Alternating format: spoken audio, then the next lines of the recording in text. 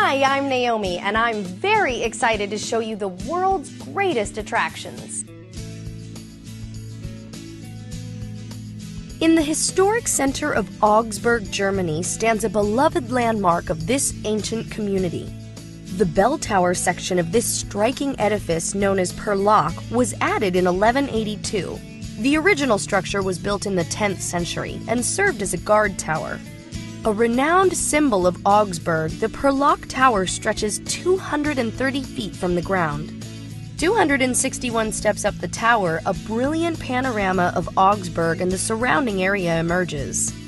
Each year, the city of Augsburg holds the Perlachtum Run, a race to see who can reach the top of the tower quickest.